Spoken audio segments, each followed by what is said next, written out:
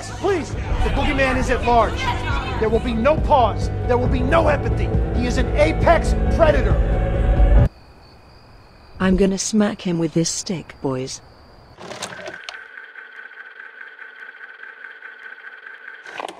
Halloween Kills continues 2018 Halloween's continuation of the original Halloween, in which Michael Myers returns to do what it says on the box. And initially I wasn't gonna cover this movie because back when I covered the 2018 version where I discussed the negative effects of humanizing Michael Myers into a directionless old man with no consistency, turns out it became the worst video I've ever done.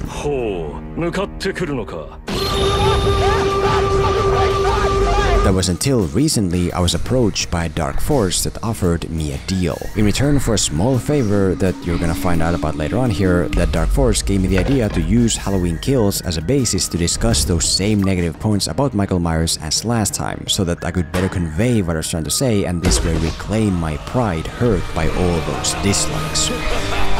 Well, that didn't really work out, because Michael Myers in Halloween Kills is fantastic, with all the issues I tried to explain last time having been addressed. His humanity is gone, he's been given a clear motivated direction. Overall, he's been turned into an unstoppable entity consistently destroying everything in his path in a way that nobody is safe. Not firemen trying to help, surprise, motherfucker. Not even cute innocent drones.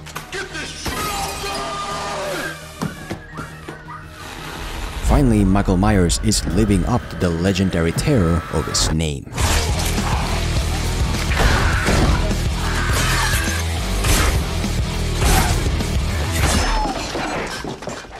Unfortunately, that didn't really matter, because the rest of the film is not quite as fantastic. It's difficult to put into words just how much of a mess this movie feels like, but let's just say that even the enormous positivity of Michael Myers in his ultimate form isn't enough to withstand the pummels of negativity inflicted by the movie he's in. Nah, I beat the goofy out your ass, boy.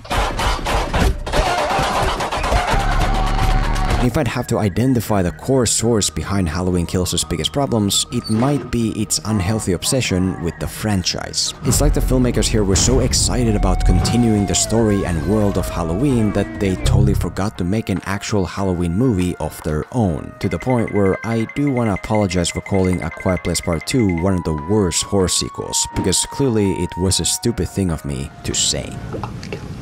And so today, let's dig deeper into Halloween Kills' toxic obsession of continuing the franchise and the pitfalls that obsession can lead to, so that we can avoid them in the future. Here's how to mess up a sequel so badly that even an in-form icon isn't enough to save it.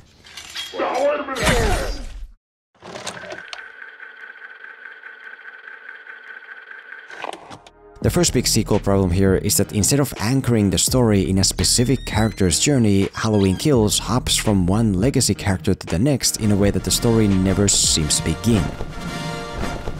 For example, the movie opens with Officer Hawkins, who's been tied to the events of the original movie, awaking from the apparent death he was given in 2018. After which we then go to this 10-minute flashback showing how he encountered Michael Myers on that day 40 years ago and how Michael kinda made a mockery out of him.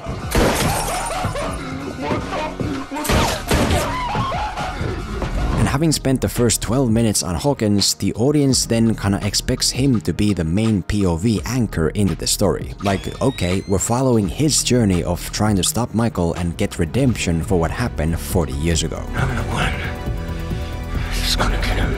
Until it then quickly turns out that no, Hawkins gets brought to a hospital where he stays the whole time without doing anything, meaning that we're now over 10% into the movie and still looking for the person to begin the main journey with. Well, our next expectation is obviously to then once again follow Laurie from the original and her family like was the case in 2018, that this movie is about their journey to stop Michael Myers for good.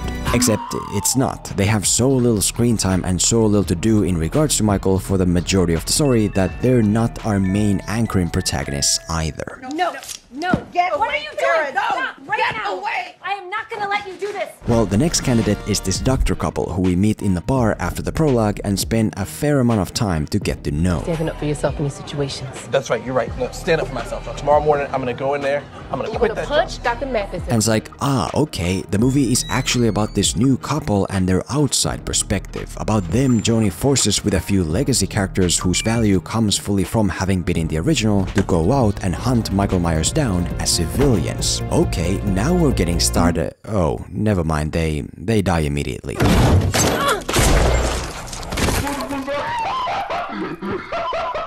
But then again, one of the legacy characters the couple was with survives Michael's attack here, so maybe the whole point was to use the couple to introduce us to her, and the movie is actually about, no, she just disappears as well. Well, then we're also with this guy couple that lives in Michael's old house, so maybe they have some kind of a special role, and no, they exist just to introduce Michael's house. Do you have any idea whose house this was? Yes. Well, then we also have this Tommie guy who we also meet at the bar and realize to be one of the kids tied to the original events. And to be fair, he is the biggest candidate for the main hero. He's the most dedicated, most active, so maybe the movie is primarily about his journey. Except it isn't, because he doesn't really do anything as much as he rallies other characters to make key plot events happen. Michael Myers will be executed tonight! Yes, sir. We Yes, need sir. all of Yes, you! sir. He even becomes more of an antagonistic force later on that Laurie's side has to deal with, so clearly he's not our anchoring POV protagonist either. And oh, would you look at that, we're now 80 minutes in. So what I'm trying to get across is that this film isn't a progressive journey as much as it is a collection of individual instances with minor characters. And while introducing smaller characters is fine, you still need one or more primary POVs to anchor the story in. Infinity War has a gazillion tiny characters, but their existence is built on a primary character trying to solve an obstacle to get one step closer to the story's ultimate destination. It's not like we just stop to give them their own few minutes of screen time with no larger progression.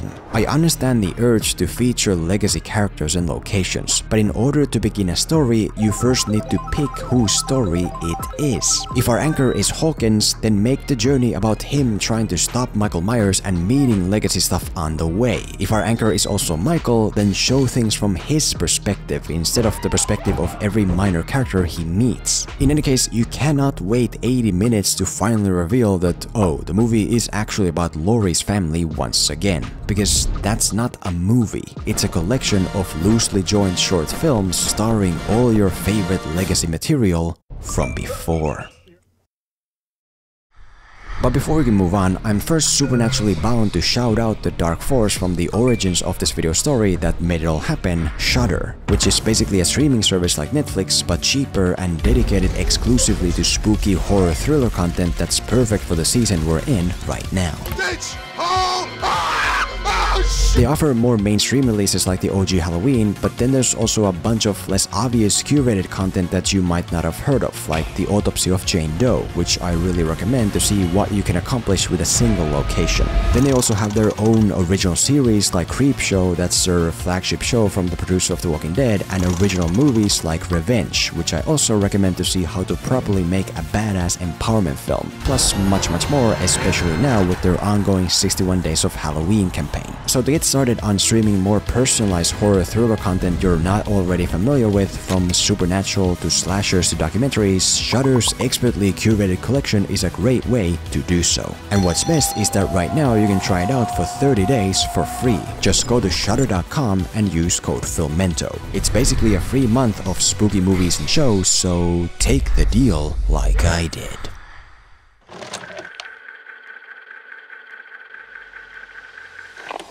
The second main sequel problem with Halloween Kills is that it doesn't seem to care about telling a story as much as it cares about reminiscing about stories already told. Hey, turn it up! Previously on Halloween.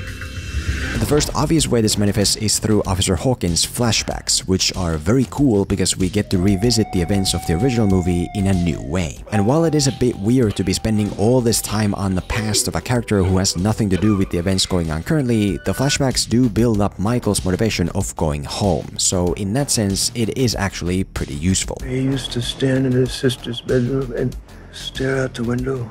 Maybe he wasn't looking out. Maybe he was looking in at himself.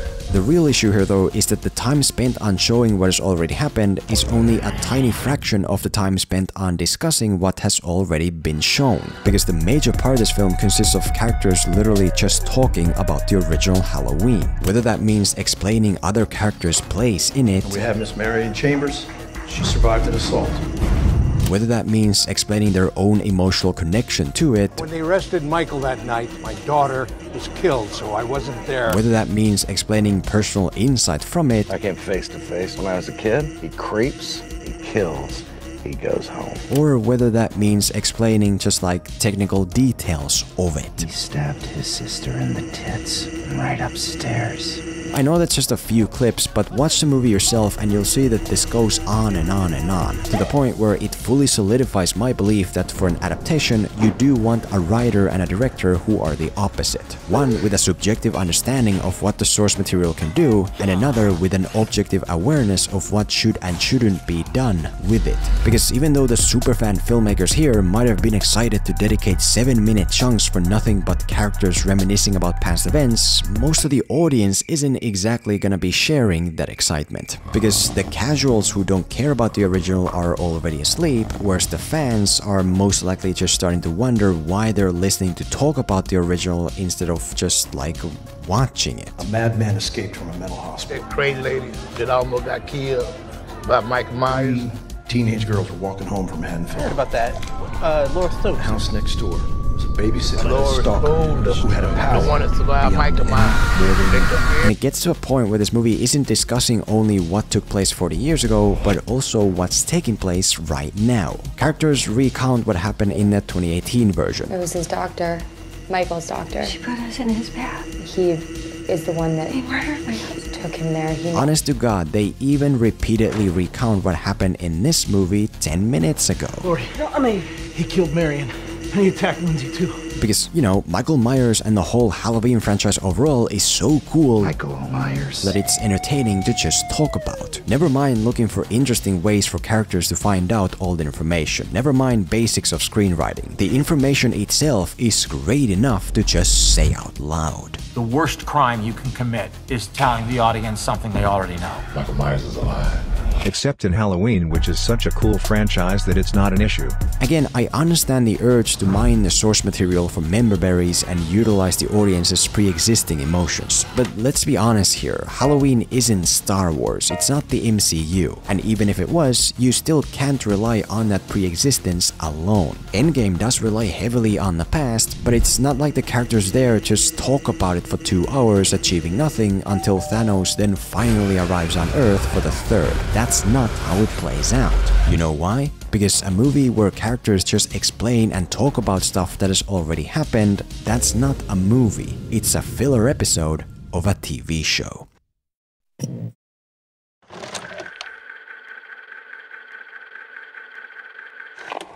The third key problem here is that this film is so obsessed with referencing the roots of the franchise that it does it even at the cost of the characters and whole world being degraded into nonsense. Take for example the basis for the plot, which is basically that the people of Halloween Town have become so fed up of hearing ghost stories about Michael Myers after the events of 40 years ago that they decide to go hunt him down themselves.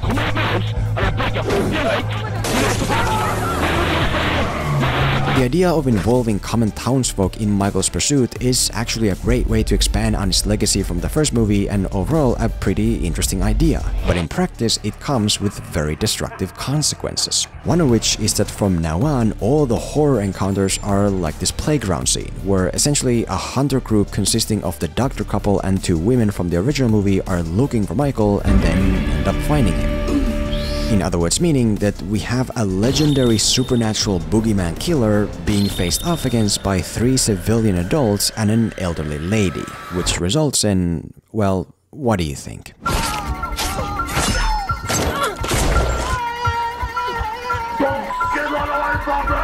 And I get why this happens. It's cool that the survivors from the original now return to fight back. It's cool when Michael grabs the lady the same way he grabbed her in the original. Such cool references and callbacks all around. But the issue is that this comes at the cost of basic sense. When average pedestrians go looking for Michael Myers and then die, Well, yeah. When a random house guy finds Michael in his home and then acts like his personal hype man instead of running away, Michael, you've come home. And then dies, well, yeah. When a neighborhood dude goes to face Michael alone instead of calling anyone about it just because he has ties to the events of 40 years ago. Don't worry guys, I saw Michael Myers once as a kid. And then immediately dies. Well, yeah. Like, the voluntary choices that lead to these moments are so incredibly needlessly dumb that it's impossible to really care about or invest in what happens. Cause I mean, what the f did you think was gonna happen? And honestly, even the whole evil dies tonight town hatred toward Michael overall is pretty weird, as becomes very evident in his hospital sequence where the whole place descends into enraged mayhem just because Michael Myers is thought to be in there, to the point where even actual doctors transform into blood-hungry wolves. And it's like, wait a minute, didn't Michael kill like 5 people in the original? Didn't the kills in the 2018 version happen so recently that people aren't even fully aware of them yet? Obviously, Michael Myers is a very meaningful name to some, but to have it turn an entire hospital into a scene straight from World War Z... Also, for some reason, this movie is adamant to maintain the nostalgic illusion from the 70s that the only reason Michael Myers can function is because everyone else is an idiot. Guns, for example, nobody knows how to use them. Not angry teenagers, not overconfident adults, not even trained officers of the law. You know, having Michael overpower a group of angry townspeople is genuinely cool, but maybe at least try to make it somewhat believable. Cause 20 people aren't just gonna wait around as they get mowed down one by one. If they're out in the open and able to run, they will. Some of them are gonna go to the officials right on the other street unless you specifically take that ability away. Like, please, your Michael Myers is great. He can function just fine even in a world that isn't moronic. But I cannot see, I'm legally blind. And once again, I understand the urge to create references and callbacks and whatever continuations, but it cannot come at the cost of common sense, because the audience has no sympathy for idiots. Mentally limited characters trying to overcome their limitations, that's great, that's something we can care about. But ordinary people who act idiotic just because your movie demands it, no. If they wanna die so badly, then let them. In general, regarding everything we've talked about today, it doesn't matter if your sequel has the best of intentions. It doesn't matter if all it tries to be is a faithful, most respectful successor to a franchise that it possibly can be. If you treat the audience like morons in order to achieve that, you're gonna get no sympathy back.